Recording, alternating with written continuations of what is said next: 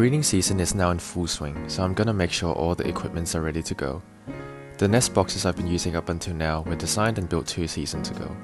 They got the job done, but I found them inconvenient at times. Because the thermostat controlling the nest boxes sit outside of the enclosure, things had to be fed through a small hole from the back of the enclosure, and that meant that the nest boxes can't be removed without taking it all apart. This new nest box design will have all the components built within the nest box itself, so that it is fully self-contained. The brain of the nest box will live within this plastic casing that I designed and printed myself.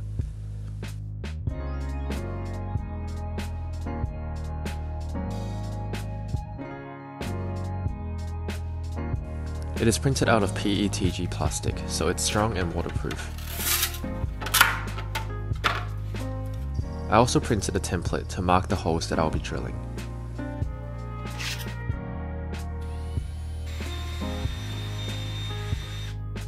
To attach the casing to the tub, I've melted these brass threaded inserts into the casing that would accept M3 bolts.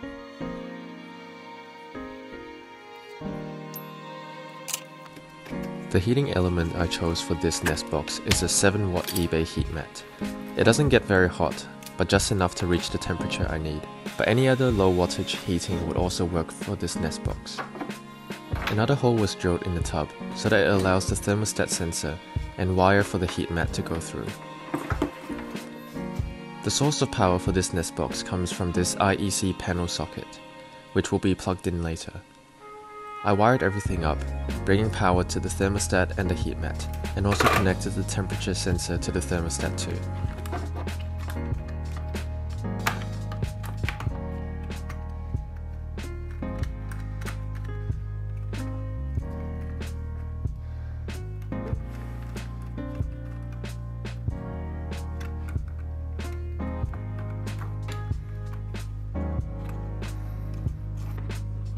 Once everything was wired, I attached the electrical casing to the main tub with some M3 bolts.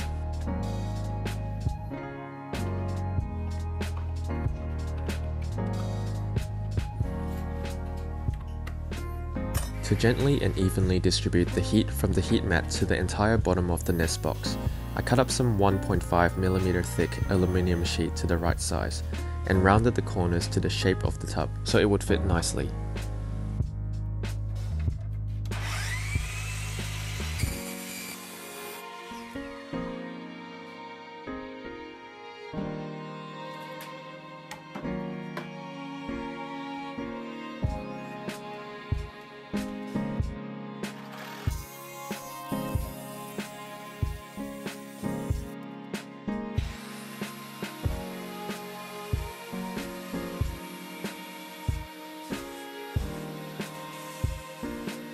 A piece of styrofoam was also cut to size to go beneath the aluminium sheet, so most of the heat will be directed upwards.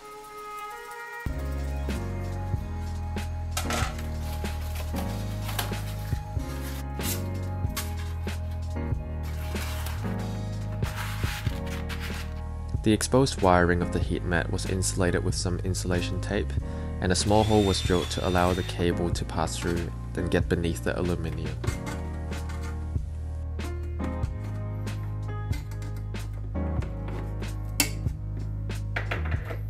The heat mat was adhered to the aluminium sheet using aluminium tape. This ensures that there is plenty of contact between the two parts for good heat transfer.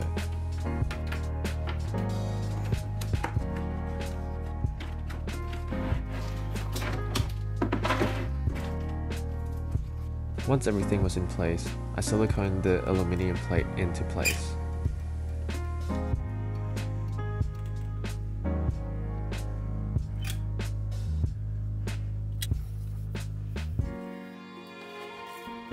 The lid of the nest box was made out of 12mm thick foam ply that I had left over from building enclosures.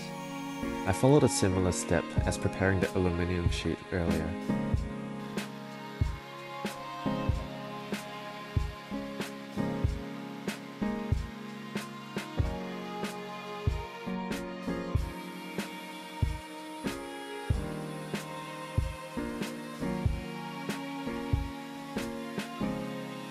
Once it was cut to size, A hole was drilled at the end of the lid for the lizards to go in and out.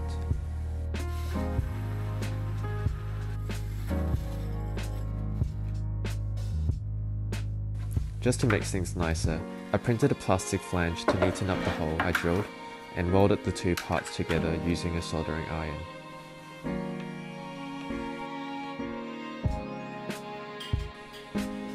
The nest box is now ready to be plugged in and used.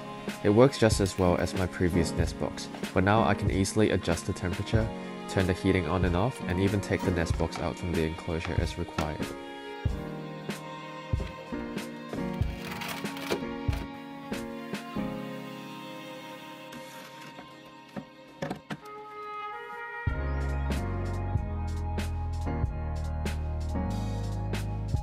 The nest box holds temperatures very well, keeping the substrate at the bottom of the nest box in the mid to high 20s.